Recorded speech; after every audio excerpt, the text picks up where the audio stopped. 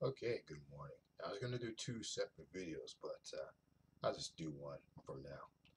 I'll talk about Chris Paul first. Now, Chris Paul, as you know, I talked about him in previous videos, but I will say something now because news just hit that he just joined the Houston Rockets from the LA Clippers. So it looks like he's going to be playing with James Harden and the Rockets lineup for next season. It'll be interesting to see how the team does and how Chris Paul, responds to his new coaches and new players. But with him in the lineup, I think it'll make James Harden a better player. That remains to be seen, though. Anyways, got some other news, but from the NFL. I just heard word that Clinton Portis, the former running back of the Washington Redskins, was going to somehow murder his financial advisor due to the money that he lost from him. But I don't know.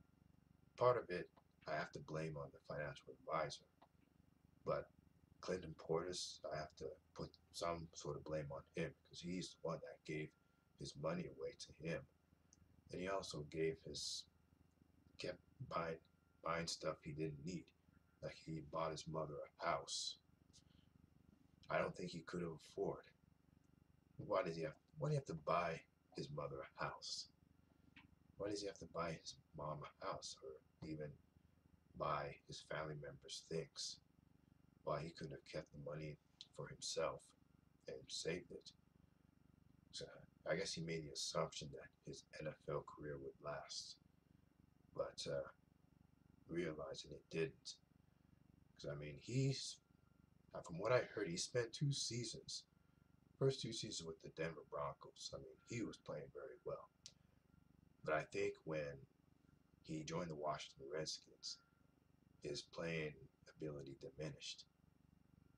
While Champ Bailey, who was good in Washington, got traded to Denver because Clinton Portis went to Washington, and Champ Bailey played very well. And he ended up retiring, going to I think 3 or 4 or 5 Pro Bowls. Clinton Portis, since he joined Washington, he hasn't been to a Pro Bowl, and his career kind of took a nosedive as a result of that. So he's playing ability diminished. He kept spending money. He ended up broke and wanted to kill his financial advisor, not realizing that he was the one that made all these decisions that resulted in him in being broke in the first place. He fell into the same dilemma as many former NFL players fall into. They end up being broke due to money mismanagement, or should I say financial mismanagement on their part. It's too bad, so sad about Clinton Portis.